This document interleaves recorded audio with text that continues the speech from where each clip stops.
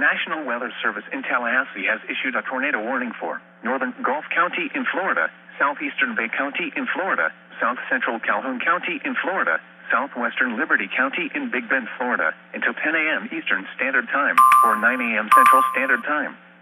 At 9:25 a.m. Eastern Standard Time, or 8:25 a.m. Central Standard Time, a severe thunderstorm capable of producing a tornado was located near Mexico Beach, Oregon, 13 miles northwest of Port St. Joe, moving northeast at 65 miles per hour.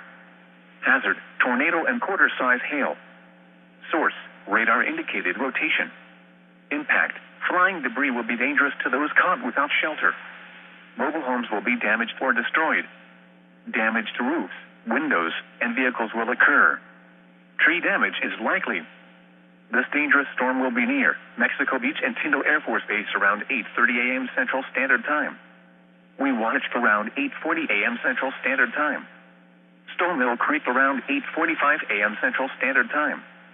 Other locations impacted by this tornadic thunderstorm include Hunterville, Allenton, Chipolo Cutoff, Wewanachka, Orange, Red Hill, Overstreet, Marysville, Estefanulga, and Kern. Take cover now. Move to a basement or an interior room on the lowest floor of a sturdy building. Avoid windows.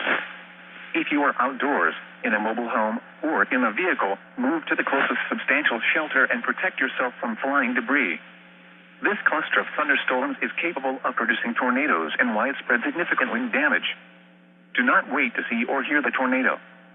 For your protection, move to an interior room on the lowest floor of a building. Repeating, a tornado warning has been issued until 9 a.m. Central Standard Time, or 10 a.m. Eastern Standard Time for the following counties in Florida: Calhoun and Liberty.